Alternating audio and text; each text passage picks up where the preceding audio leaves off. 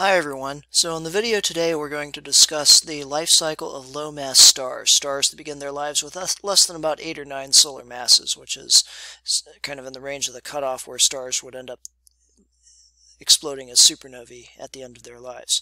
So first, some usual credits, as a lot of my astronomy PowerPoints have a lot of these very same credits. But brief outline, we're going to talk about the formation of stars from the giant molecular cloud and their collapse into a protostar, and then their official birth as an actual star, and then their lives on the main sequence, how long is that going to last, and then the red giant phase, which has a number of different parts, and then ending in a planetary nebula, leaving behind a white dwarf star. So first, I do want to show you some giant molecular clouds. These are regions that contain sometimes as much as 1 million solar masses. They typically have diameters on the order of about 100 light years. Their interiors can be quite cold. If they were too warm, then they wouldn't end up being able to collapse very well. The gas pressure would be too high. So certain areas in the interiors have temperatures on the order of 10 kelvins. And most of the atoms in these giant molecular clouds are, well, the name, molecules. In other words, they're not just an atom by themselves. You have typically in the forms of molecules like dust or H2, that is diatomic hydrogen, stuff like that. And they'll often contain clumps that contain dense cores of material with higher temperatures, but even higher densities, and these will be the areas that have the potential to collapse into star-forming regions. So the Orion giant molecular cloud, I'm going to show more pictures of these soon. This is the closest and best studied of the large giant molecular clouds. It's about 1,500 light years away, 100 light years in diameter. Its mass is over 400,000 times the mass of our Sun. Now, it includes the Orion Nebula and the Horsehead Nebula, so here's the constellation of Orion for you. And there's Betelgeuse, Bellatrix, Rigel, Saiph, Mintaka, Alnilam, Alnitak, all the stars that you know from your constellation quizzes. And there is M42, the 42nd object in Charles Messier's catalog of fuzzy things that aren't comets, the Orion Nebula. It's the central part of the Orion giant molecular cloud, which you can see better in an infrared view over here. So just kind of zooming in on this, you have the Orion Nebula here, and there's the Horsehead Nebula, which is also part of this general giant molecular cloud. There it is again in infrared. And the central part of the Orion Nebula is what we call the trapezium cluster. It has 4 very bright stars, and it also has a bunch of other stars that are difficult to see unless you have an infrared telescope at your disposal, which unfortunately most of us do not. However, a lot of us do have radio telescopes at our disposal. They are called satellite dishes, but unfortunately those are not typically tuned to being able to be useful for astronomy. Now, the trapezium cluster is something that actually consists of about 1,800 stars. Now, I mentioned the mass of the Orion giant molecular cloud, 400,000 solar masses. Well, it doesn't form 400,000 stars. The vast majority of the mass in a giant molecular cloud does not end up actually forming into stars, but it needs to be that massive in order to have enough gravity to collapse and form stars. Now, the largest star in the trapezium cluster is about 50 times the mass of our Sun. Though there are some theorists who believe that there used to be a star that was even more massive that has already collapsed into a relatively large black hole and accumulated a bunch of other mass. So here is a picture of that trapezium cluster in the middle of the Orion Nebula. And here's a view of that area in infrared. Now, there are other large star-forming regions out there. One of these is this region right here in the galaxy M33, the Triangulum galaxy, and this one is much larger than the Orion giant molecular cloud. This is on the order of the same size as the Tarantula Nebula, which is, as you know by now, a large star-forming region in the Large Magellanic Cloud. And just starting a little pretty pictures show of some other giant molecular clouds and star-forming regions. Here again is the Orion giant molecular cloud. This is Orion on its side. There's Betelgeuse, Bellatrix, Rigel, Saiph, Mintaka, Alnilam, Alnitak. There's the Horsehead Nebula. There is the Orion Nebula. But you can see that there's a lot of energy around this region, so to speak. Remember, this pink glow is glowing atomic hydrogen gas. So there is a famous picture of the Orion Nebula. This is a picture of the pretty much the whole thing taken by the Hubble Space Telescope, and this is just an overall big view of a picture that is from the Space Telescope Science Institute's website. I think the original picture is something like 18,000 by 18,000 pixels, so that would be 324 megapixels. So that's something that would be nice to zoom in if you want to go to the Space Telescope Science Institute website and find that picture. Here is that region overlaid with a picture from the Spitzer Space Telescope showing some infrared view. So notice going back here, up here, back here, up here, back up, back up. Yeah, this is fun. But you can see that as we do that, more stars come into view in the infrared picture. That's because, again, infrared light has a longer wavelength than the sizes of typical dust particles that are in these clouds, and therefore, being a longer wavelength, it's as if the dust particles aren't there. It just goes right through them. So infrared light can be used to get more details and find out more information about some of these dusty regions. Now, here it is again, just kind of a deep field image of the whole area. And then again, that Hubble view. This is a zoom into one of those Hubble pictures showing a newly formed star and the bow shock around it from the stellar winds that have been coming off from that newly formed star. And here's another giant molecular cloud.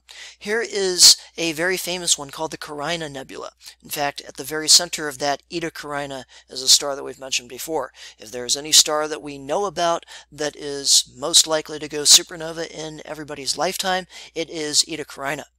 And this actually shows the kind of area around Eta Carina. It doesn't actually show the star itself. But looky there, that's kind of an interesting region. And here's another giant molecular cloud, or at least a part of it. And here again you can see one of those bow shocks. Here's another nice one, and it's like this person is holding up a finger, E.T. There's another nice one. And if you need to pause the video on any of these, please do so. I'm just going to go through a lot of these relatively quickly because we don't want to spend too much time here. Here's one apparently giving the middle finger. It's actually called the Keyhole Nebula, but I'm sure that some of you all can come up with more creative names for this. This is the Lagoon Nebula.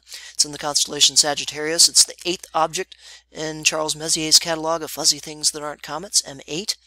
And here's another view of the Lagoon Nebula and a zoom into part of it. And here is a region nearby called the Trifid Nebula, or the Trifid Nebula, M20. And I'll zoom into part of that. And here's kind of a normal visible light view of it using the normal color palette that you're kind of used to. And there's another zoom into that, showing the dust area that kind of divides it into 3 parts, hence the Trifid Nebula. And another nice molecular cloud there. Some more of these. Here's a nice one, the IC 1396 star-forming region. How do I know that name? Well, it's right here in the lower left part of the image. And here's one with the Spitzer Space Telescope. Here is the famous Eagle Nebula. This is M16. It's also kind of near that area. I forget whether it's officially in the constellation Sagittarius, but it's close. But this is the famous Pillars of Creation region, except kind of maybe not as you're used to seeing it. But zooming in, this is as you're used to seeing it, one of the most famous pictures from the Hubble Space Telescope, and there's part of it. This is an area where stars actually are in the process of forming. We have probably a number of protostars in here. What are protostars? We're going to get to that very soon. But they're kind of blasting off some of this area with very fast and strong stellar winds. These are newly forming stars. Here's another nice nebular region. Again, continuing onward. And this is another part. I think that this is part of the Omega Nebula, also called the Swan Nebula, also called the Horseshoe Nebula, also called M17. Here's another nice one. Continuing on. And here's the Tarantula Nebula in infrared. It's one of the largest star-forming regions in the local universe. And zooming into the 30 Doradus star cluster there, part of which is the famous star cluster R136. In fact, here it is. There's a zoom in on R136, again, one of my favorite astronomy pictures of all time. And then more star-forming regions. There's that region of M33 that I was talking about, the nebula NGC 604, similar to the Tarantula Nebula that we saw a little while ago. Again, these are areas, in this case, probably millions of solar masses collapsing and forming lots of really big, bright stars, collapsing by the mutual gravitational pull of all of the atoms combined together in these regions.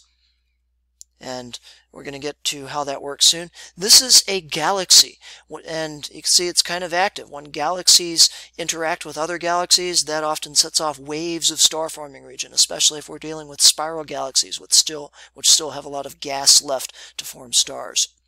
Another star-forming region, and more. Here we go. And this is part of the Bubble Nebula. This is the central region of a it's already formed some stars. This particular star has a mass, I think, of about 40 solar masses. It's a blue supergiant star with very strong stellar winds. Here's another star-forming region. And this is called the Cone Nebula, for maybe obvious reasons. There's the North America Nebula, which you can kind of see it. There's the Gulf of Mexico, Florida, and the rest of North America. And there's that same region in infrared. There's the Snake Nebula. This is a dark area that will probably eventually have some regions that collapse into stars. Notice the background here. This is a picture taken kind of looking into the disk of the Milky Way itself. So that's why you have so many stars in this area. You're looking right into the Milky Way itself. This is a protostellar region in the Orion Nebula, and notice this kind of glow over here. These jets are kind of exciting gas and forming what we call Herbig-Haro objects. And Variable Nebula, and again some jets from young stars and these Herbig-Haro objects that I was talking about from the Orion Nebula. And again, if you need to stop at any point, then just pause the video. But I'm just going to finish up. Here's the Cat's Paw Nebula and the Heart Nebula, and that's the end. So now back to the main PowerPoint. So how does one actually go from one of these giant molecular cloud star-forming regions to an actual star? So first you start off with one of these interstellar clouds, and a lot of times it'll just be like that for a very, very long time. I mean, after all, we have these things forming stars right now in the Milky Way, but the Milky Way itself is 12 or 13 billion years old. It formed within probably 1 billion years or so after the Big Bang. So why are some regions just now forming stars? So, generally speaking, what formed initially in our galaxy was a lot of stars, and there was a time of very active star formation between about 10 and 12 billion years ago, and after that, most of the stars that would eventually form our galaxy, at least not counting galactic mergers and everything, which we've had a lot of, formed.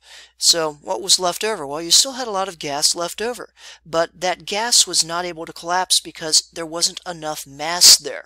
Instead, the outward push of gas pressure was not overcome by the inward pull of gravity until, say, an interaction with another galaxy or the passage through a spiral arm of our galaxy or a nearby supernova explosion or something like that would cause that to start to collapse. It would provide enough pressure so that part of that giant molecular cloud would start to collapse. And as we've mentioned before, once that collapse begins, it's actually a runaway collapse.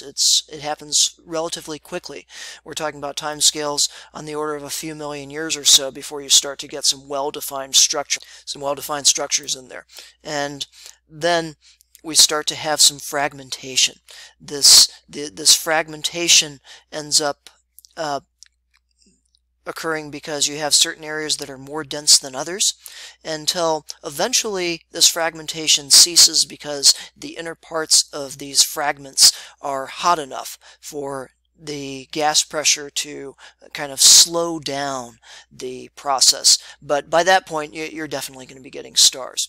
In fact, after about 100,000 years or so, you end up having what we call a protostar. The temperature at the center of one of these fragments has risen to about 1,000,000 kelvins. That's not large enough to have the proton-proton chain, which is what's powering our sun, though of course you will have some deuterium fusion there, but that's not what's primarily actually driving the star. What's primarily driving the star, and you have a lot of these protostars in these finger-like regions of the Eagle Nebula, what's primarily driving the protostar in this case, as it's kind of making its way toward the main sequence of the HR diagram that we mentioned before, is the Kelvin-Helmholtz mechanism.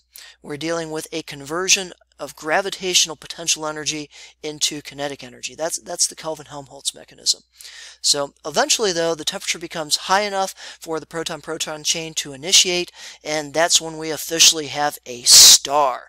A star is officially a star once you have the proton-proton chain initiating.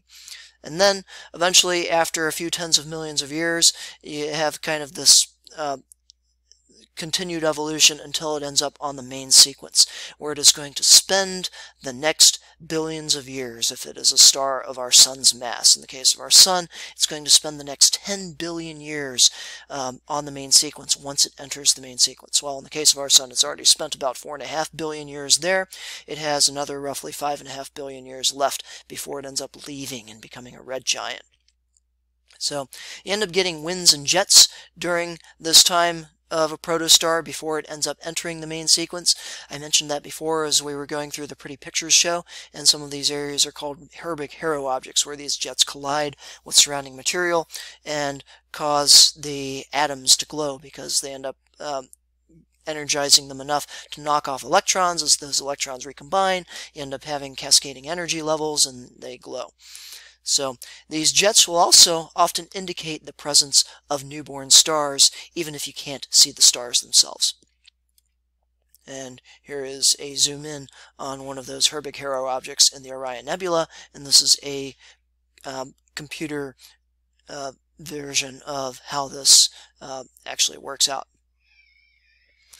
Now, once the star is on the main sequence, it's going to spend 90% of its life there. We've already discussed exactly what's going on there with the proton-proton chain in our sun, but long story short, when the star is on the main sequence, it's fusing hydrogen in the core. Not regions around the core, but in the core itself. Now, how that fusion occurs depends on the mass of the star. In the case of our sun, it's primarily by the proton-proton chain. But once you get up to about 1.3 times the mass of our sun, remember the CNO process is the main way that you convert hydrogen into helium, but it's still a conversion of hydrogen into helium in the core. Now, eventually, though, after, in the case of our sun, about 10 billion years, you end up getting enough helium in the core that you're not able to have the proton-proton chain being initiated much anymore. I shouldn't say initiated, but continued much anymore. At that point, the main sequence lifetime is over. So when that happens, we end up not actually generating energy by nuclear fusion. So just reviewing so far, we have our sun converting hydrogen into helium. Now, exactly what's going on here?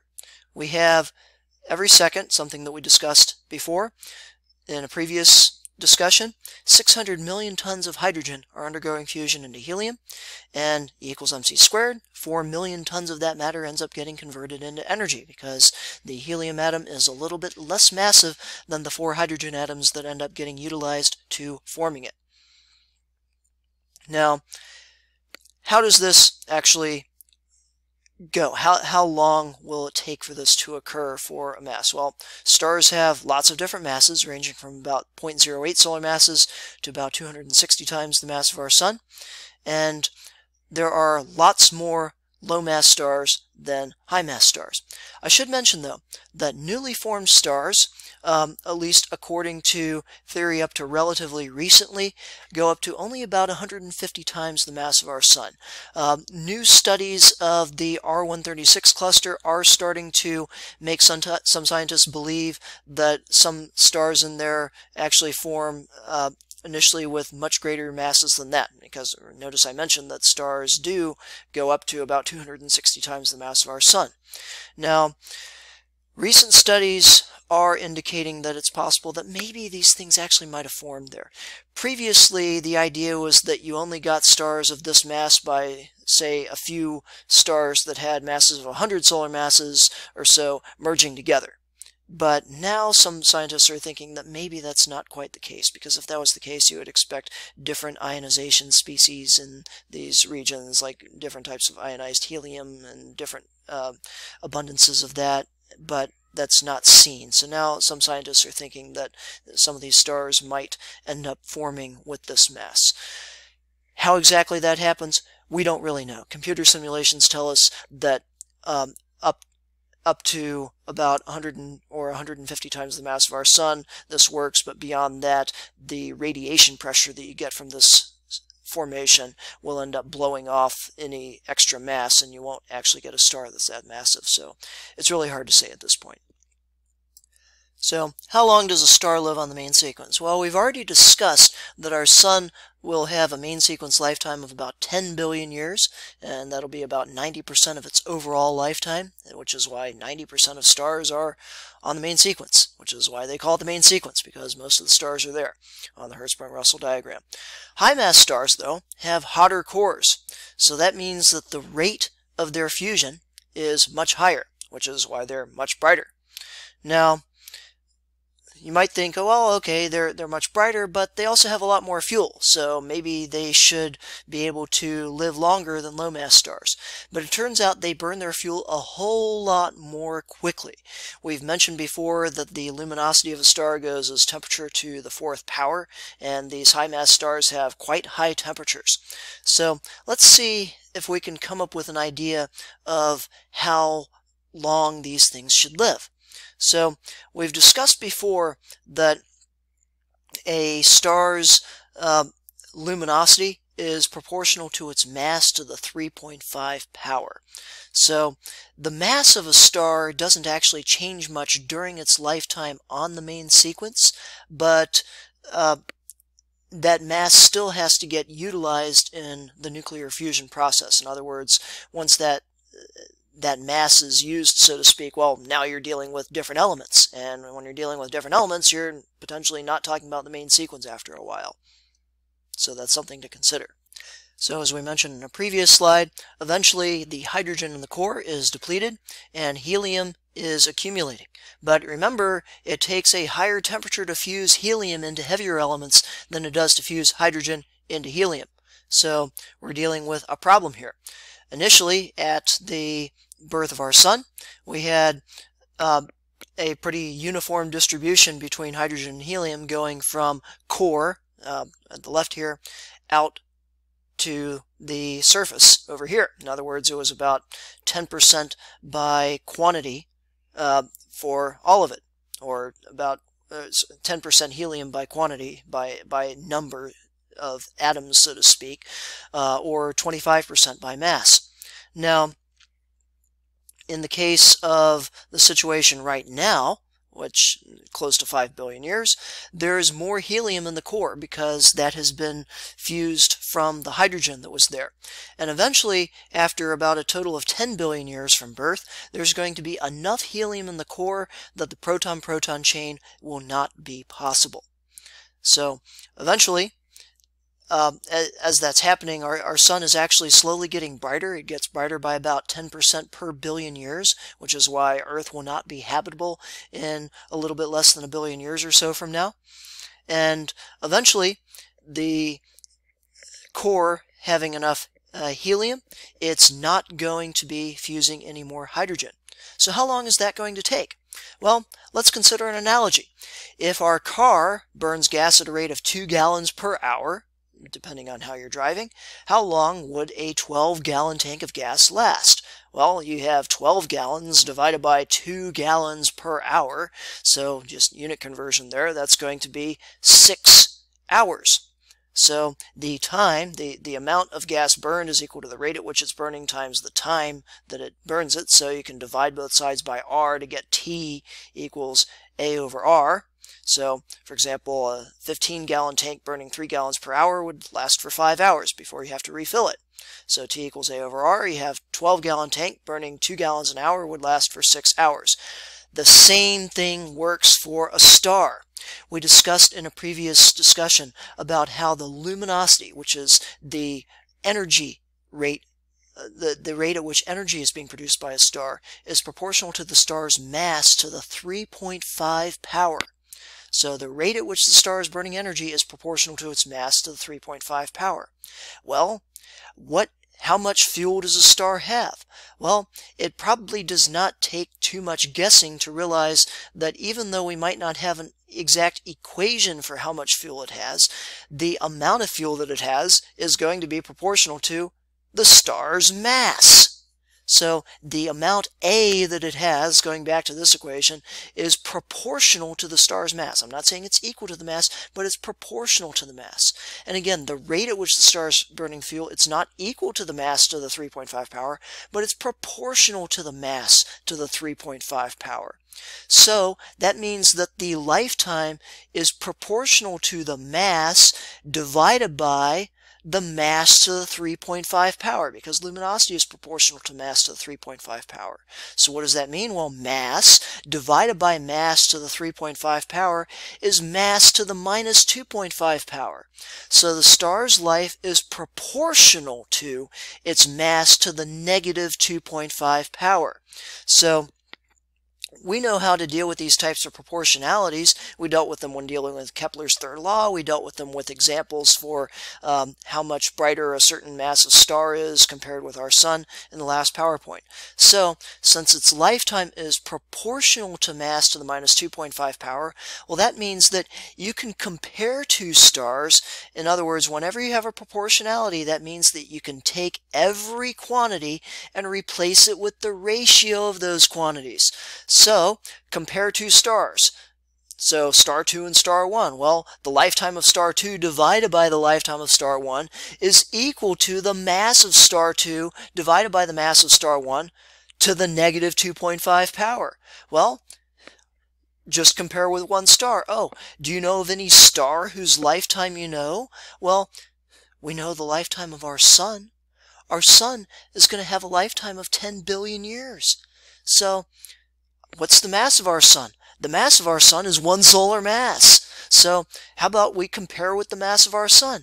So that means that the ratio of a star's lifetime compared with the lifetime of our sun is equal to the ratio of the star's mass compared with the mass of our sun to the minus 2.5 power. Or, solving for the mass of the star, multiply both sides by, solving for the lifetime of the star, multiply both sides by the lifetime of our sun, which is 10 billion years. That is 1 times 10 to the 10 years.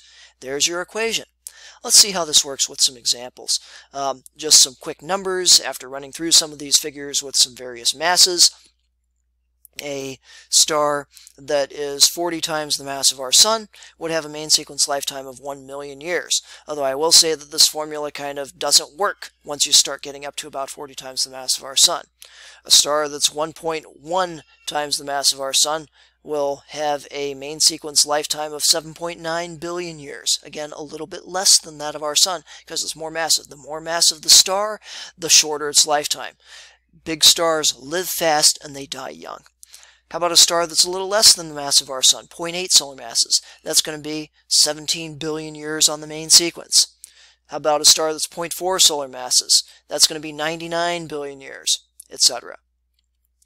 So, here's an example. Calculate how long a 6 solar mass star will spend on the main sequence. So, writing our givens, here we go. Mass equals 6 solar masses.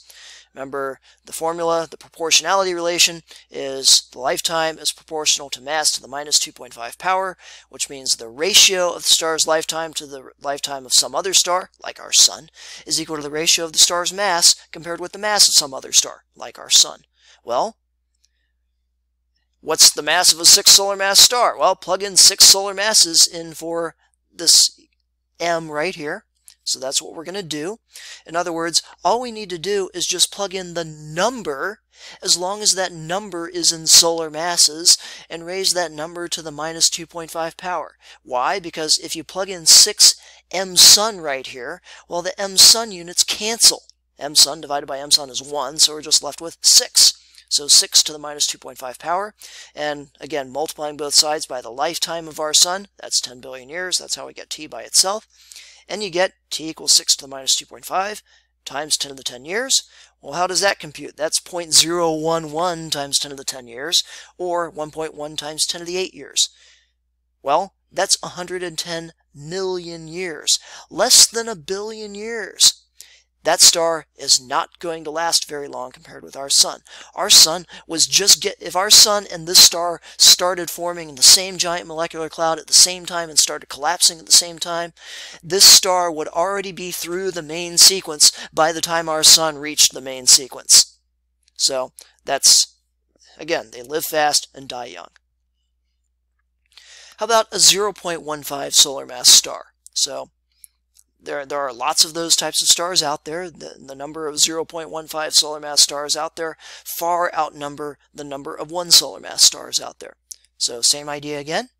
Put in the mass in solar masses, raise that number to the minus 2.5 power, and multiply by 10 billion years. And when you do that, you get 1.1 trillion years. So a star that is 6 times the mass of our sun will live for like just over 100 billion years, but a star that's less than 1/6 the mass of our sun is going to live for over 1 trillion years. That is a very, very long time. After that, though, they head off to the red giant branch. So what's the red giant branch? It actually has multiple stages. So again, once the hydrogen's been used up in the core can no longer undergo nuclear fusion in the case of something like our sun. So what happens? Well, what's hydrostatic equilibrium? Remember hydrostatic equilibrium? Hydrostatic equilibrium is that balance between the outward push of radiation and gas pressure and the inward pull of gravity. Well, nuclear fusion is no longer there. So there isn't that outward push of radiation pressure. So what happens? Gravity wins, and the core starts to collapse. Now, this isn't a complete collapse. This isn't going to become a black hole or anything in the case of our sun. But for a few thousand years, there is a conversion of gravitational potential energy into kinetic energy as that core is collapsing. You go from something big into something smaller. Gravity's converting that potential energy into kinetic energy. Well, that's producing heat. That heat now, from the conversion of gravitational potential energy into kinetic energy, that's what's powering the star, not nuclear fusion. Where have we come across this before? This is the Kelvin-Helmholtz mechanism that we've discussed in what's powering Jupiter, in the center of Jupiter, and why the center of Jupiter is so hot. That's what was powering our sun for the first 100 million years after it started forming, etc. This is what's going to power a star as it's about to become what we call a red giant. But eventually, this stops. Eventually, this Kelvin-Helmholtz mechanism becomes hot enough that the area outside of the core is able to undergo nuclear fusion. It starts to collapse, and accumulating heat from its collapse and everything, it starts to undergo nuclear fusion. So why did that happen? Well, what was going on outside of the core? Well, outside of the core, you had a lot more hydrogen than you had helium for a while, because after all, the fusion of hydrogen and helium was happening, well, in the core. But now the core is collapsing. That area outside of the core, it was close to being hot enough to undergo the proton-proton chain or whatever process that particular star would undergo. Well, now that the core is collapsing, it is able to undergo nuclear fusion. This is additional energy, and it is going to be quite significant. This is an area outside of the core. So here's your core, here's your region outside of the core. It's a much bigger region than the core, much greater surface area. What does much greater surface area mean? It means much more energy is going to come from this process. That energy is going to be enough to cause the star, the outer layers of the star, to expand very significantly. And that is what we call a red giant. So the outer layers expand, but as they expand, they cool down. So the color of what you actually see for the star becomes redder. The temperature ends up becoming cooler, and that's why we call it a red giant after all. Instead of yellow, it's red because it's cooler in temperature, and the star is leaving the main sequence. It's much brighter in terms of overall luminosity because it's much bigger, but the temperature is cooler. So from the HR diagram, it's going up and to the right. As you can see right here, in the case of a 1 solar mass star, it ends up going up and then toward the right as the temperature ends up getting cooler. Notice going toward the right means cooler temperature. So it's a red giant. What exactly happens in the red giant branch? Well, that depends very, very strongly on the actual mass of the star. So you notice that here we have a number of different paths depending on the mass of the star. For example, a 3 solar mass star ends up going back and forth, but it ends up going more strongly this way, etc. Now, the exact path that you see, or the exact track for, say, a 1 solar mass star, that also depends on what type of diagram you're looking at. In other words, how scaled it is logarithmically and stuff like that. Size comparison. So here is our sun, this little dot right here, which we can zoom in on. But when our sun becomes a red giant, at its biggest stage that is, it's going to have a diameter on the order of about 2 astronomical units. What's an astronomical unit? Remember, that's the average distance between Earth and Sun. So its diameter is potentially going to take it out to Earth's current orbit. Is that going to result in Earth getting eaten up? Well, that's something we're going to discuss soon. It's debatable, long story short. So now is a good time to stop the video and maybe write down on a sheet of paper or turn to somebody next to you or a parent or something and summarize the evolution of a star off the main sequence into a red giant, starting from what it was doing on the main sequence. So pause the video, and when you're done with your summary, then restart the video. So hopefully you've done your summary now. What you should have is that when the star is on the main sequence, it is fusing hydrogen into helium in its core, and then the core gets too much helium in it and fusion turns off, so the core collapses, and as the core collapses, eventually hydrogen fusion into helium begins in a shell around the core, and then as that happens, the star becomes a red giant. Now, why is some of this useful? I mean, yeah, it's nice to know the ages of stars, or at least what stars do and all of that, but we also want to figure out the ages of clusters. And I mean, something that we realize is that there are certain objects in our galaxy that are some of the oldest objects out there in the universe. So we can use the fact that in a cluster, all stars form roughly simultaneously, and then in that cluster, just plot the stars that are in that cluster on a Hertzsprung-Russell diagram. And keep in mind that since the most massive stars burn through their fuel most quickly and thus leave the main sequence most quickly, you can figure out the age of a cluster based on where there are no longer really much in the way of stars to the upper left of the part of the main sequence. Because remember, going back to the main sequence from a previous lecture, we had that as you go up and to the left on the main sequence, you're talking about younger, more massive stars. But if they all form at the same time in a cluster, that means they all have the same age, which means the ones in the top left of the main sequence blow up as supernovae first, and then the ones a little bit lower right of that do the same thing, just a little bit later time, and then eventually you start getting into stars that don't go off as supernovae, that simply go off into the red giant branch, and that's it. And then you, after, say, a few more billions of years, you go even farther down to the right. So the certain point in the HR diagram at which a star has not yet burned its main fuel to the stage beginning into the red giant branch is something that indicates the age of the cluster. That's what we call the main sequence turnoff. And the position of that is used to determine the age. Let me show you. This is an HR diagram of the globular cluster M3.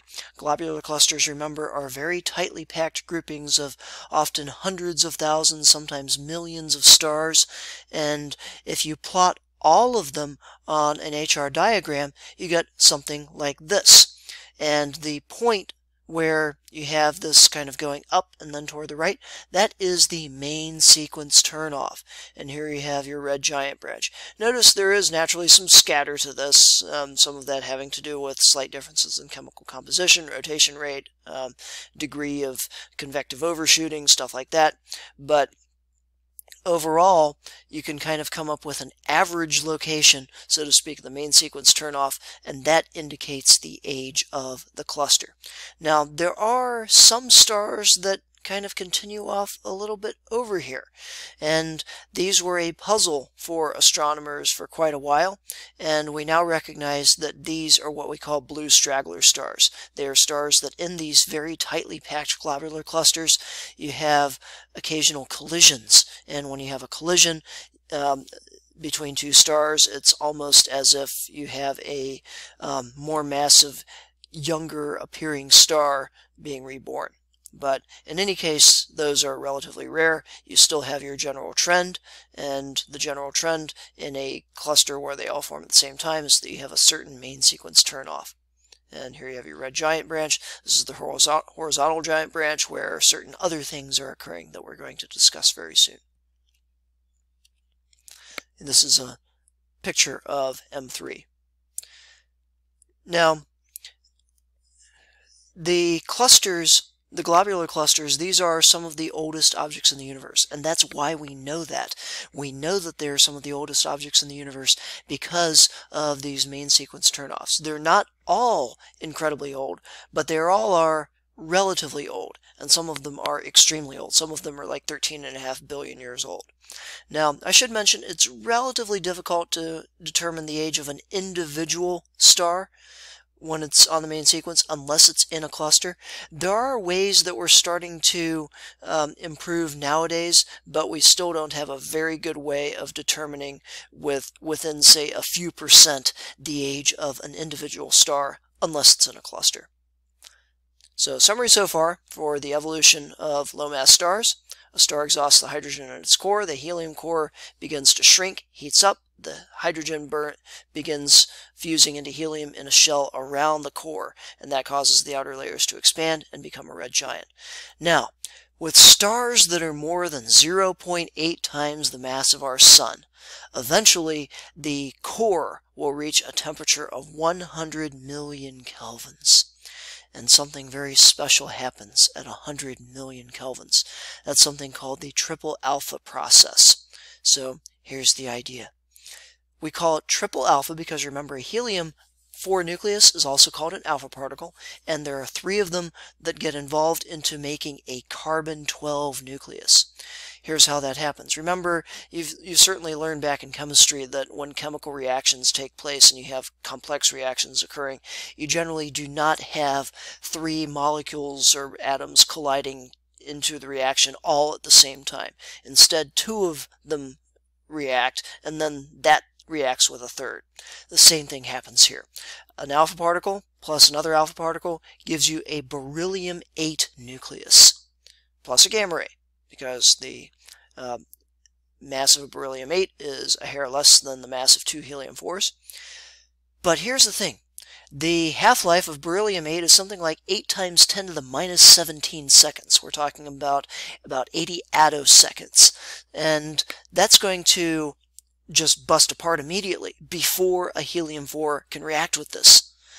But it just so happens that there is a quantum mechanical resonance between beryllium-8, helium-4, and carbon-12. It's one of the most miraculous situations in nature. If that quantum mechanical resonance did not exist, then this reaction would be much more difficult to occur. In fact, you'd have far less carbon-12 in the universe. And remember, carbon-12 is one of the bases for life as we know it. So if this quantum mechanical resonance did not exist, life would be far rarer in the universe. The only way you would get carbon-12 would be through other sorts of nuclear reactions that have a much lower frequency. But in any case, because of this resonance, that significantly extends the half-life of beryllium-8 when there is a helium-4 nucleus nearby, which there is. I mean, it's the dense core of a star, and then allows that beryllium-8 to collide with a helium-4 to create a carbon-12. So, again, it's that resonance between beryllium-8, helium-4, and carbon-12 that really allows this to exist. The end result is that 3 helium atoms fuse into a carbon-12 nucleus. Now sometimes this continues a little bit onward and you end up getting heavier species as well, especially with reactions with protons, but this is the main reaction that we're looking at in this case.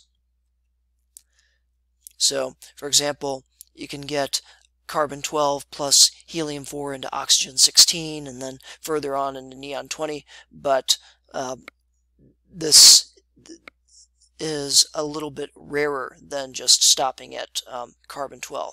But the fact that some of this does end up going into oxygen-16, combined with what ends up happening a little bit later in the lives of stars, results in the fact that there actually is a little bit more oxygen in the universe than there is carbon, especially when you're talking about the CNO process that occurs in slightly more massive stars than our Sun. And in our Sun as well. It's just, it only makes up something like 1.3% of the nuclear reactions in our Sun. So anyway, that leads to the most common elements in our universe being, in order, hydrogen, then helium, remember those formed during the Big Bang, then oxygen, then carbon. Now, eventually, you get enough of this happening that this is really a chain reaction, and that is known as the helium flash. And this we call it the helium flash because once it starts occurring a little bit in low-mass stars like our Sun, it really starts occurring a whole lot. When I talk about low-mass stars, in this case, I'm talking about stars less than about 2 times the mass of our Sun. In fact, I should mention that the helium flash only occurs in stars between 0.8 solar masses and 2 solar masses, not 0.4 solar masses. But with stars that are more massive than that, it's not really so much of a flash as opposed to just a gradual process. In fact, you don't necessarily even have fusion turning off in a lot of those stars. It's just it gradually shifts over to helium fusing into carbon and oxygen and neon and magnesium, stuff like that, when you're talking about stars that are, say, 6 times the mass of our Sun. So, in any case, when this happens, this actually causes the star to shrink a little bit, just due to some of the various hydrostatic equilibrium processes at different levels in the star. And then this happens in different areas throughout the star as well, outside of the core. And in particular, the asymptotic giant branch is when this happens in a relatively large shell around the core. So anyway, conversion of helium to carbon proceeds at a very fast rate. For example, a star is going to use up all of its helium in about 100 million years. Remember, we're talking about a solar mass star here. It spent 10 billion years on the main sequence, fusing hydrogen into helium. But it finishes fusing helium into carbon after about 100 million years after that process starts. So once it's converted all of its helium to carbon, it can no longer maintain hydrostatic equilibrium, and the core contracts again. Sound familiar? Well, eventually you end up getting helium shell burning, just as you had hydrogen shell burning before. And then outside of your helium burning shell is a hydrogen burning shell. And you also might have a little bit of an ash shell, so to speak, that's not really doing anything outside, in between the hydrogen burning shell and the helium burning shell. But in any case, that causes the outer layers to expand, becoming cooler and redder. The star gets brighter, even brighter than it was before. We call that the asymptotic giant branch, as I mentioned just a little while ago. Now, during this process, there's a lot of convection happening at various levels in the star. This convection ends up churning up the different layers of the star, and you end up getting protons interacting with heavier elements, and also, along with these protons, you end up having, well, guess what? There are neutrons around. There are neutrons around. And neutrons love interacting with other nuclei because They have no charge. They're not repelled by any electrostatic repulsion or anything like that. But they love to interact with the strong nuclear force. So once they get close enough, they just latch onto that nucleus. We're going to talk a little bit more about that later, and by later I mean relatively soon, because this forms a whole lot of the elements on the periodic table. So, in any case, eventually the contracting carbon core, it contracts enough that it might be sufficient to burn some carbon into heavier elements, but we're talking about, when I talk about heavier elements, I'm talking about a little bit of oxygen and stuff like that. It's not a very intensive process where you end up converting the entire thing into oxygen or anything like that. So, other than a few reactions between carbon and helium-4 into oxygen-16, you're not really going to have further nuclear reactions in the core. So what happens? Well, during this asymptotic giant branch, the star casts off its outer layers, and you end up leaving behind a white dwarf core. We're going to get to that soon as well. So, as all this is occurring, the star is losing mass. By the time our sun reaches its helium flash, it might lose as much as half of its mass. And each time you end up getting these helium shell flashes like we saw in that diagram back here, the star loses a little bit more of its mass. There we go. So that was your review. Here's your review again.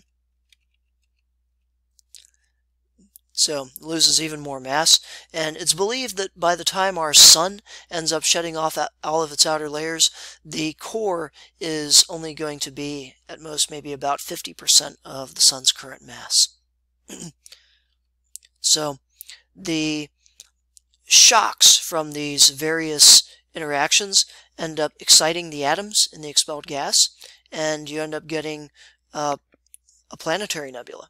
So here's a picture of one of those, and again, we're going to have more to say about those soon.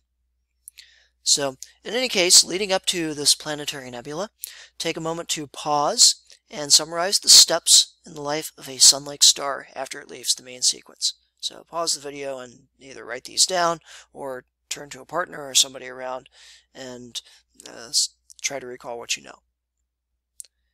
So hopefully you've done this, and hopefully you have the following steps. You have hydrogen shell burning. This is the beginning of the red giant branch.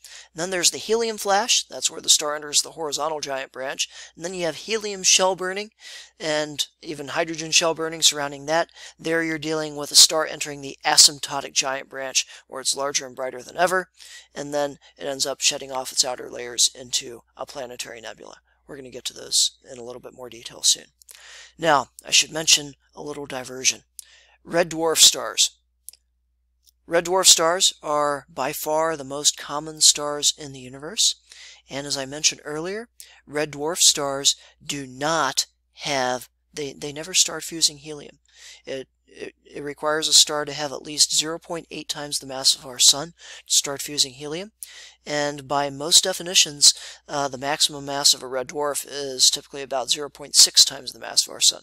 There are some definitions that put it up to 0.8, but mostly you're talking about maximum about 0.6 times the mass of our sun. So it's currently believed that there are about 4 times as many red dwarf stars in the universe as there are all other types of stars combined, if you ignore these brown dwarf objects. And there might be fewer of those than one might think in any case. Now, I've already mentioned red dwarf stars as potentially being having planet or life-bearing planets around them. Just depending on whether the atmospheres of those planets are able to survive the star's active young phases. But in any case, red dwarf stars are stars with masses less than 0.6 solar masses. And in order to undergo the helium flash, which never occurs in red dwarf stars, the star's got to be more than 0.8 times the mass of our sun. Now, it also turns out that stars with a main sequence mass of less than 0.23 times the mass of our sun never even have a hydrogen shell burning phase. What does that mean? It means they never enter a red giant phase. In other words, they just continue just fusing on, and how can that happen? Well, we're about to see, because red dwarf stars, at least the less massive of them, do not have a radiation zone. The lower mass red dwarf stars, in fact, ones that have masses of less than 0.35 times the mass of our sun, the entire star is a convection zone. Even in the core, you have a convective core and then a convective envelope all the way out to the surface. You're dealing with constant convection. So instead of just slowly building up to too much helium in the core and then eventually the core collapsing and you get hydrogen shell burning, stuff like that. Instead, these stars continuously recycle this material throughout the star, and throughout the star's life, it's a constant, the ratio of hydrogen to helium is constant with respect to radial position in the star. In other words, remember with our sun, after 10 billion years, you have way more helium in the core compared with hydrogen than you do in the outer layers of our sun. Not the case in a 0.3 solar mass red dwarf. Something to keep in mind. Examples, well, Proxima Centauri, the closest star to our sun. We've talked about that before. It requires good binoculars or a telescope to be able to see that thing. Its mass is 0.122 times the mass of our sun. So it's about 5 billion years old right now. Well, it turns out if you plug this number into that lifetime formula that we talked about earlier, that means it's going to live for about 1.9 trillion years before it stops nuclear fusion altogether. Another star that we've talked about in this unit in a different lecture, Barnard's star, the one with the largest measured proper motion, that's also a red dwarf star. You can't see it with the unaided eye. In fact, the brightest red dwarf star in the sky is the star Lysae. I'm not sure how that's pronounced. I'm assuming it's a French name or something. Lysae 8760. That has an apparent magnitude of 6.69, which means you need to have pretty good nighttime vision from a very dark observing site in order to be able to see this thing. And that has a mass of 0.6 solar masses. So here's an artist's impression of a red dwarf star. So these things are small. They're not all that much bigger than the planet Jupiter. They're maybe typically like 1.5 times the mass, the radius of Jupiter, that sort of thing. And they are red in color because they are cool in temperature. They have luminosities considerably less than that of our sun. We're talking about 1/1000th of the sun's luminosity. So, give you a moment to write a summary about red dwarf stars.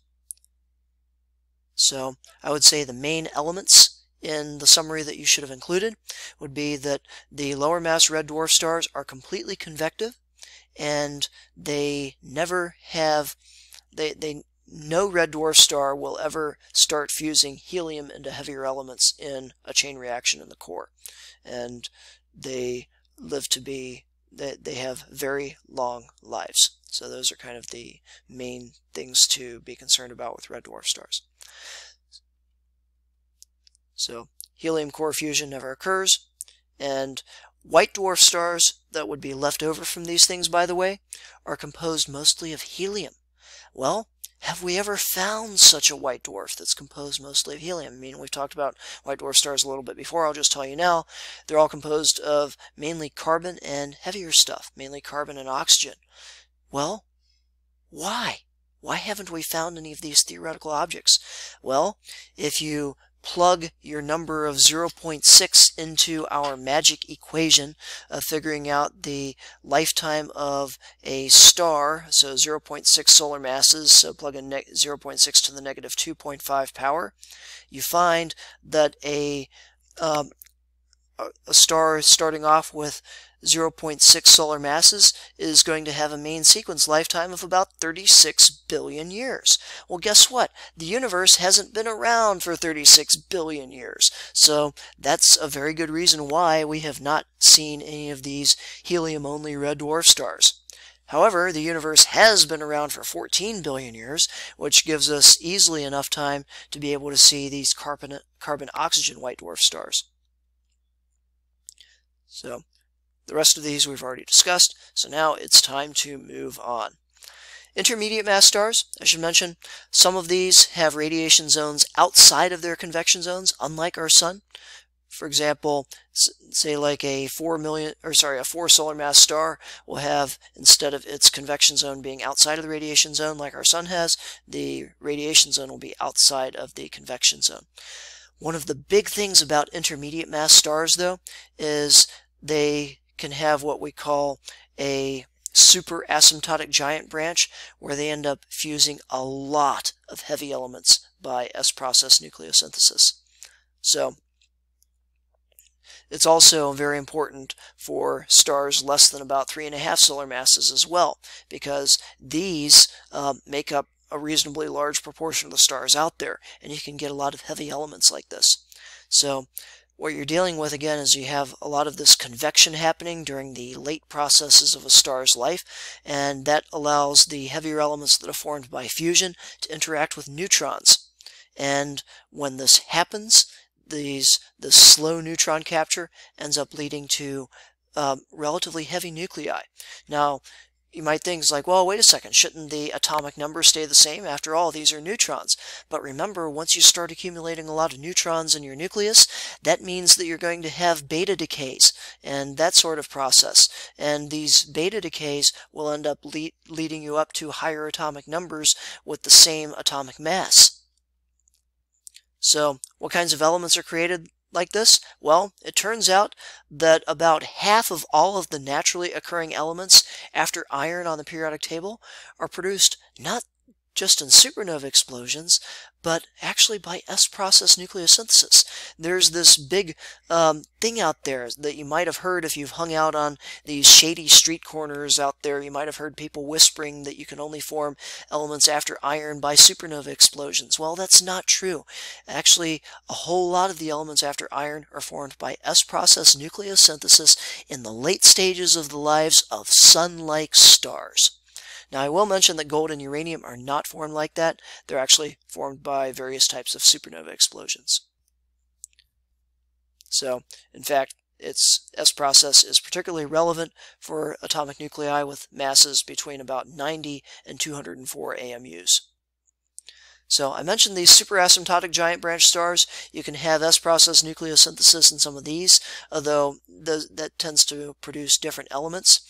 But these can end up actually giving you what you might consider to be red supergiant stars, except ones that don't end up exploding as supernovae. So these are relatively rare as things go, but there are probably some of them out there. I should mention that these occur if you're dealing with a star with, say, like 7 times the mass of our sun or something, that is able to achieve a core temperature of 600 million kelvins. That is actually enough to fuse carbon-12 with carbon-12 to create magnesium-24. But most stars that are able to do that end up going supernova. So, in any case, though, for these types of stars, as well as sun-like stars, eventually you end up shedding off the outer layers, leaving behind a planetary nebula with a central white dwarf star. These central white dwarf stars are very high in temperature. They have a lot of ultraviolet and X-ray light, and that's able to ionize the surrounding gas. What kind of surrounding gas? Well, here is a nice picture of one of these things. You're often dealing with oxygen gas in these things. Oxygen and carbon have been created in the star during its lifetime, and as the outer layers of the star are shed off, again, they've been mixed via convection with what was in the core, and you end up having ionized species, and you create some relatively colorful objects, like this, and this, the Hourglass Nebula. Now, kind of going back somewhat, eventually these things are going to become very, very cold because they don't have a way of producing energy at this point, and they're eventually going to fade into the background. Well, what kind of timescales are we talking about here? Planetary nebulae, typically the ones that we see, are on the order of about 10,000 years old. They don't last long. There aren't a whole lot of them in our galaxy. I mean, yeah, they're like tens of thousands, I'm sure, but you're not talking about anything on the same order as the 400 billion stars that are in our galaxy. After 50,000 years, a planetary nebula has expanded enough that it kind of dissipates into the surrounding interstellar medium and just sharing its dust in with the rest of the dust that's out there, forming the stage of eventually forming new stars. Recycling of stellar material, so to speak. Now, what about the white dwarf star itself? The white dwarf star will eventually end up cooling. I should mention that some of these planetary nebulae can expand much faster than what one would normally expect due to various stellar winds, and the result of that expansion can actually cool them down to much colder temperatures than, say, anything near the temperature of the central white dwarf star itself. For example, this nebula that I've been showing you right here, the Boomerang Nebula, parts of it have temperatures on the order of 1 Kelvin due to this excessively rapid expansion and cooling. Now, the cosmic microwave background radiation, the radiation left over from the Big Bang, the temperature of that is about 2.7 kelvins. So, again, some of these planetary nebulae. Now, the transition from an AGB star, an asymptotic giant branch star, to a planetary nebula takes place on the order of decades. So this is a picture of one of these that was taken back in the 1990s, but now, more recently, I think this picture was taken in the, let's see, that particular picture was taken maybe in the early 2000s. I mentioned that 2002 in that last slide, though this particular one might be a little bit more recent than that. But there were some noticeable structural changes between the 1990s picture and the more recent picture. So yeah, these planetary nebulae can, especially in the just recently asymptotic giant branch phase, can evolve quite rapidly. Now, what will happen to Earth in our solar system? So, just before our sun's helium flash, our sun will be 1,000 times more luminous and 100 times larger than it is today. That will be enough, certainly, to eat up the planet Mercury. But as our sun is growing, it's also, remember, losing mass. What is it that holds planets in orbit around the sun? It's the sun's mass. Well, if our sun is gradually losing mass, that means the planets are going to migrate into farther orbits. So when our sun reaches its maximum size, Earth isn't going to be where it is right now. If you're just talking about our sun losing mass, it's going to be in a farther orbit. It might be about where Mars is orbiting right now, because, I mean, you're talking about the same velocity of the planet's orbit, orbiting around a smaller star. That means the orbit's going to be a bigger orbit. Now, recent computer simulations with our sun retaining half of its mass by the end of the AGB branch, well, in that case, Earth and possibly even Venus might eventually be able to escape being engulfed. Obviously, we would get baked because we'd be talking about a much larger star, and life on Earth would no longer be possible, but nonetheless, it's we might end up escaping as a planet. Now, these white dwarf stars, we already talked about those a little bit previously, but the first one was discovered in 1862. That was the companion star of Sirius, the brightest star in the night sky. The companion star, it has a mass most recently estimated as 1.02 solar masses. Surface temperature 25,000 kelvins. Its luminosity is about 1/20th of our sun's luminosity when you include the radiation at all of the wavelengths, especially things like ultraviolet and X-ray, where it emits a lot of energy. Its radius is smaller than Earth. So you might wonder, what can possibly support these things against the force of gravity? Why shouldn't they collapse entirely? Well, we're going to talk about that in a future PowerPoint.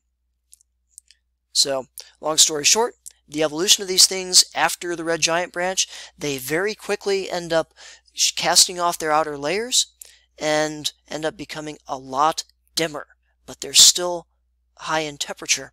So we're talking about moving very quickly over to this side of the HR diagram, where, remember, temperature increase is going toward the left of this thing, and there's the main sequence. And your red dwarf stars are in this general region. So that's it for our discussion of the lives and deaths of low-mass stars like our sun. If you have any questions, then please ask in the comments section, and I'm going to end with showing some pretty pictures of some planetary nebulae.